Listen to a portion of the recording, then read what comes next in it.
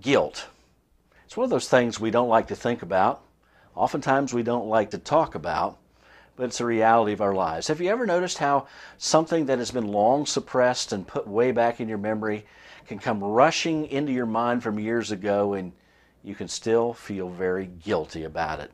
Something you did, something you said, something you involved yourself in. Where do you take that guilt? How do we get rid of it? Well, let me suggest that there is a way, and I'll share it with you right now.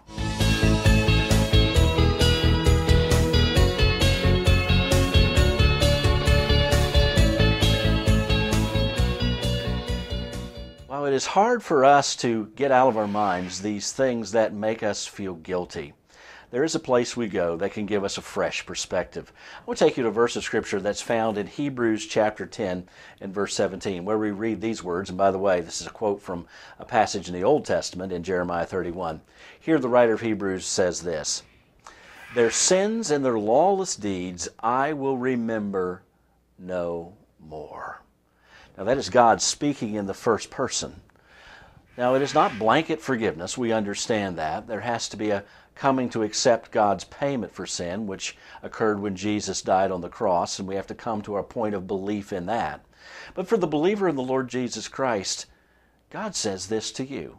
He says He will not even remember those things that we did that we sometimes still feel guilty for. Think about it. What an amazing thing. The God who knows absolutely everything chooses to forget the bad stuff about us.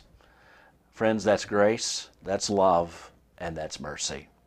And somehow, if we can just plug into God's approach to our sin, that can help us to alleviate our own guilt.